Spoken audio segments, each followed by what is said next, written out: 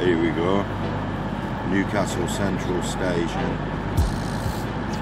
Just waiting for the train to get back to York. Start of a long day. It's about 10 to 8 in the morning. No, that's when my train arrives, 10 to 8 in the morning. I think it's about 20 past 7 at this stage. I got here too early, but you know.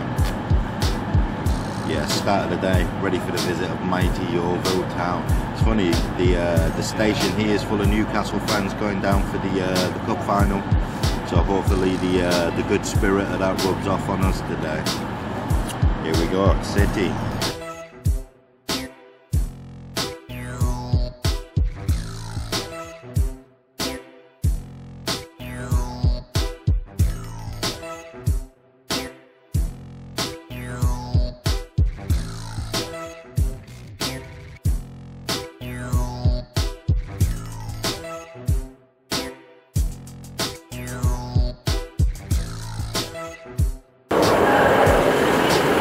Yo, so there we go, literally back in York, off the train from Newcastle, and what time we on? We're on 9 AM, so 6 hours and counting till kickoff.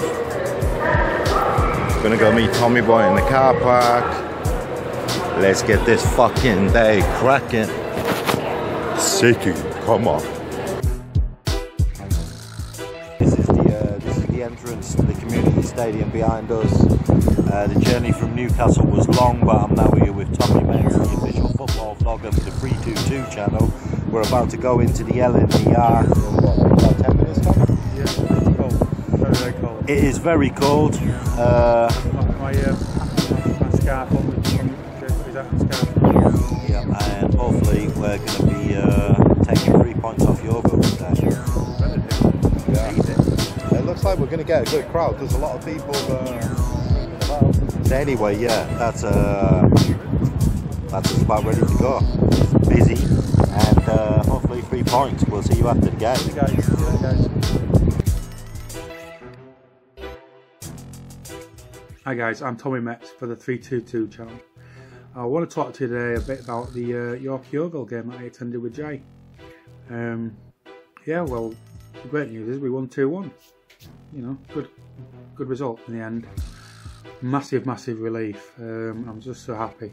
It was a good game. A bit nerve-wracking at the end, but yeah, it's good. As I did last time, I made a few notes, so I'm just gonna reel off some bits and pieces that I wrote down just to, you know. So yeah. After about 9 minutes, Shop took out their keeper, and the keeper went down for a while. You know, with Shop as well, they were, I'm sure they were trying to wind him up or something, because they were, you know, trying to get free kicks off him. But yeah, all going on from that. On 28 minutes, the player went down, and Shop put his arms out wide, and as if to say, what's that all about? You know, he didn't touch him. So yeah, you know. Anyway. On 33 minutes, well, approximately 33 minutes, Ethan Moss made a save. He went down on the floor. It looked like we were in the south stand and he was near the north stand. So, but yeah, it looked like he got kicked in the head or something.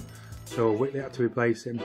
So yeah, you know, I remember Whitley playing a couple of weeks back when he got a back pass, and he picked it up and gave away a free kick and put it away, and they scored it.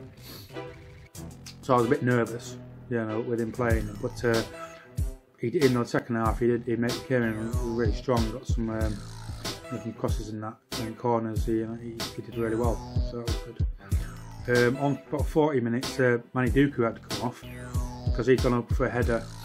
I think clash of heads and that, and he got a bloody mouth.